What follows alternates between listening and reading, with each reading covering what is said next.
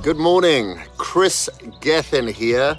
I am the co-founder of Caged, and today I'm going to talk to you about optimizing your health, especially for those of you that are maybe in your 40s and your 50s, but mostly for those of you like me that are in your 40s. I'm 48 years old this year.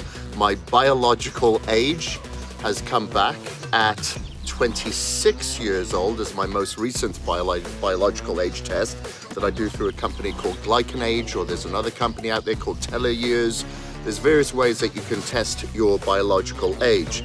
Now, some of the things that I do are combined with ancestral wisdom and using today's technology as well, biohacking, if you will. But I try to stick to the foundational things as our ancestors would have done. Some of it may seem a little woo-woo. However, it seems to be working for me because I quantify everything. I use today's technology to quantify my blood sugar response. Sometimes I wear a 24-hour blood glucose monitor. I check my heart rate variability, my HRV, using my Oura Ring. I do a lot of quantification through my blood reports that I get every 6 months to see, and my biological age testing to see if I'm able to reduce inflammatory markers and optimize my health. And one of the things that I do every single day, dependent on the weather, is earth myself. So what I'm doing, I've got my shoes and socks off. I'm grounding myself with the earth. We are all electrical beings. The earth is electrical. Much like an antioxidant can help with a cell, some of the research points towards these electrical negative ions that we get to the earth can help our body reset and repair itself to a certain degree. There's been some studies that have been conducted, smaller studies, to show that it can help with emotional stress. It can help with muscle pain after exercise. It can help with blood flow. There's a great movie out there called Earthing the movie. I think you can see it on YouTube maybe.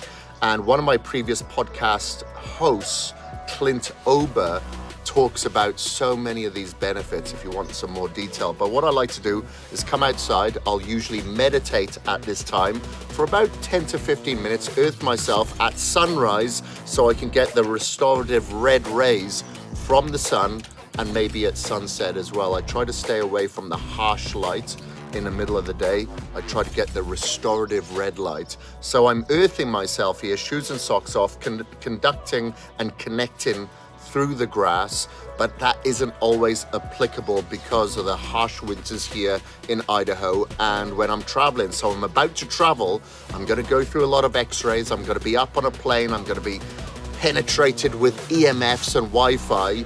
So I try to earth myself as soon as I land. Now I do have some shoes, I've got them packed, I don't have them with me, that are earthing shoes. But what I'll do a lot of the time, because I'm going to be put into a hotel in London, I'll have one of these earthing mats, okay? It's an earthing mat. I believe I got this from Earthing.com, I believe. So I'll have this at my desk, usually in the house, and I'll have my feet on here all the time. Or sometimes I'll actually put it in my bed. It just requires this to plug in so it earths, so you can earth yourself. You may have to get an adapter dependent on the country that you're in. So you are constantly being earthed. You want to make sure that the plug that you have in the house or the socket is earthed as well. So, you know, that's what I mean, using today's technology with our ancestral wisdom. So I suggest that you do this on a daily basis for about 5-10 minutes.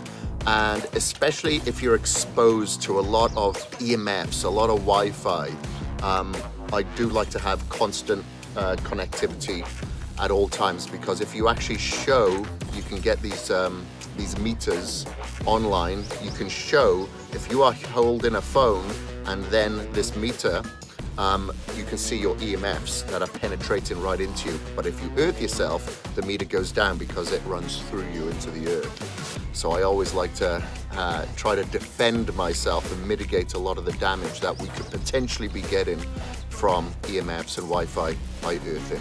Give it a shot.